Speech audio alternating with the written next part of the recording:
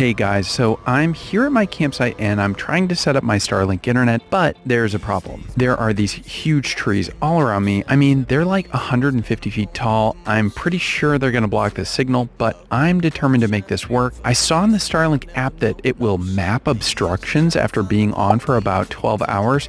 So I'm hoping if I don't touch Dishy, it'll find this hole at the top of the trees and magically find satellites there. I don't know. Well, it's been about 14 hours now, and unfortunately, Starlink has only had service for more than about 10 seconds or so, 4 or 5 times throughout the night. I guess I'll just read a book instead.